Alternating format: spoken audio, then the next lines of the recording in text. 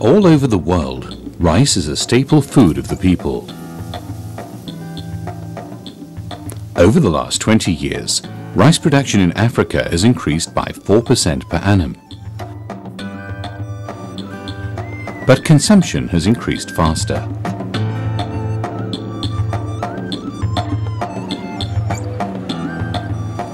So Africa is forced to import large quantities of rice.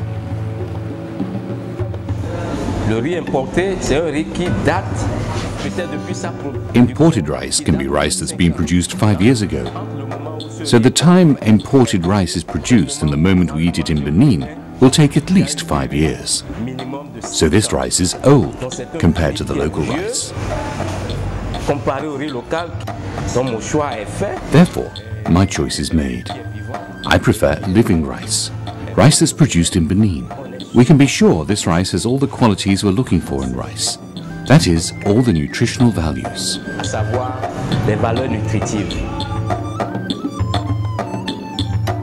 Even though the rice produced in Africa often has superior cooking characteristics to the imported rice, several practices reduce the quality. To convince African consumers to eat local rice, it's imperative to prevent deterioration in quality.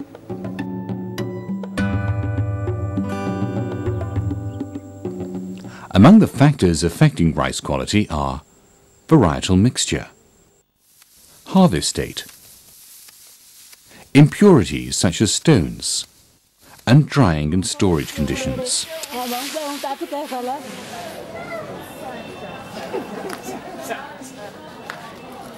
Here we'll learn how to avoid devaluing the local rice. To ensure good quality rice, you must start right from sowing by avoiding the use of a mixture of varieties. The chairman of Central Benin's Rice Farmers Union stresses why this is important. When one wants to grow rice, they go to the market or they buy rice from the neighbor or from any source. So there's already a mixture of varieties in the field. When this mixture is milled, depending on the calibration of the grader, if this is large, the finest grains pass through without being dehusked, and the biggest grains will be broken before coming out of the machine. Because you take a mixture to the miller, you can be sure you'll get a heterogeneous rice. That's obvious. So the seed problem must be solved. And producers have to learn that rice is not like maize, where yellow, red, white grains can all be mixed. But rice, it needs to be selected. The rice field needs to be divided into plots according to varieties, so that it makes milling easy and effective. This is very important. This seed is from a single variety. It's only from this type of seed that a homogeneous harvest can be obtained, and therefore there's a standard product after milling. The picture on the right shows a mixture of varieties. With such seed, we obtain a harvest that turns out a poor product after milling. So it's very important to avoid mixing varieties right from sowing. It's also recommended to separate the various varieties immediately after harvest, to thresh them and store them separately, because during milling, a mixture produces a non-standard product. Apart from high amounts of unmilled and broken grains, mixtures are also hard to cook, because each variety has its own cooking time. So to satisfy the consumer, avoid mixing the varieties at all stages. Harvesting at the right time also helps maintain the quality of the final product. When we harvest too early, the paddy contains a lot of green grains, and during milling, they turn into flour. In this way, you lose a lot of rice, and therefore a lot of money.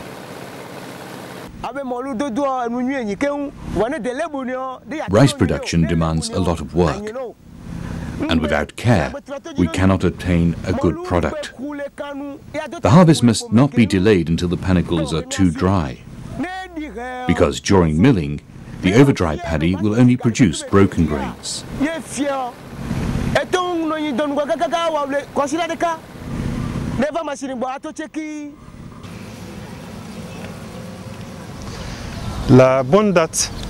The right harvesting time for rice is generally 5 weeks after flowering, or 5 weeks after the appearance of the panicle, which is a characteristic easily detectable by farmers. At this stage, also the color in the grains change. The green will turn straw-like, yellow, or even gold, depending on the variety. And generally, when 80% of the field has changed color, we can start harvesting. To ensure good quality rice, ensure you harvest at the right time. During threshing, stones and other impurities can get in. To avoid this, prepare a clean threshing floor. It may be a tarpaulin, bags sewn together, a cemented or compacted floor. Farmers in Bangladesh even thresh on a table enclosed by bags sewn together. Threshing can be done by several methods: manually, or the use of pedal and power threshers. Regardless of the method used, threshing must always be done on a clean floor. Let's hear about an innovative example of hand threshing. Some farmers in the Weme Valley gather the panicles and thresh them on a barrel inside a mosquito net calmly, and the grains will not escape. They stay in the net. This is an initiative of a farmer who doesn't have a thresher. So to avoid the contact with the soil and other debris, they spread the nets and thresh in them. After threshing, carefully pick the grains and winnow them on a clean floor. Winnow the paddy several times and make sure no weed seeds remain. After cleaning the paddy of all impurities, it's important to dry it on a clean floor.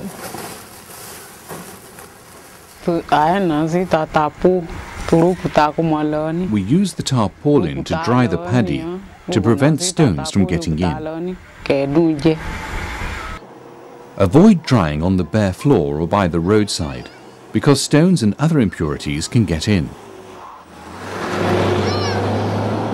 Now let us hear from the director of the Songhai Center, an NGO involved in rice sector development in Africa. Quality rice could be sold twice the price. So it is very, very important for them to invest themselves in producing rice of quality. Making sure the sand is not there, the unripe rice is not there, so that the consumer, who is becoming more and more demanding, will like to go. Now that we've learned how to avoid mixing varieties, to harvest at the right time, and to avoid impurities, let's see what effect the water content has on the grains during milling. Grains that are too dry have cracks and break during milling. The cracks are so small that they can't be seen with the naked eye. This phenomenon is comparable to clay cracking in the sun.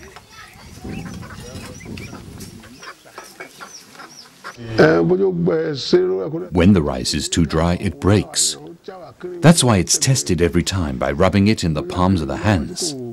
In this way, we avoid drying it too much. If the sun is too high, dry the rice for only a few hours in the open air. Turn over the paddy from time to dry it evenly. And if possible, continue to dry it afterwards in the shade. Dry until the grains have an acceptable moisture content. Let's see how women in a Benin village test this. To know that the paddy is dry, we take some and rub it between the palms of our hands. We also test it with our teeth. When it breaks with a dry crack, then the paddy is dry. And if you think that after proper drying the quality is guaranteed, no way. Storage also determines the quality of the rice, because during storage, the paddy can become moist again. When the paddy is stored directly on a cement floor, it absorbs moisture and then goes mouldy. When the paddy is kept in a bag and stored on dry wood, its conservation is good and it doesn't go mouldy. As we've just heard from an experienced trader, you should always store paddy on materials that support and isolate it from the ground. Avoid storing bags on rusted iron. Also, leave a gap between the bags to allow air to circulate and make pest control easier. As we saw, the quality of the rice improves when we avoid varietal mixtures and impurities. We must also harvest at the right time and ensure good drying and paddy storage. Handling the paddy well before milling helps to avoid huge losses and ensures quality. As you may well be aware by now, good quality rice requires commitment and a lot of discipline. It is important for we Africans to really invest ourselves in quality production. That culture of success, culture of quality is very important for us to push back all the dumping from outside. If we don't do it, whether it's African, whether it's from my mother's kitchen, people are not going to buy it. So we have to come to the left to be competitive. We have to develop competitive advantage, and quality is the most important element in competitive advantage, and it's at our reach. Within our reach, we can do it.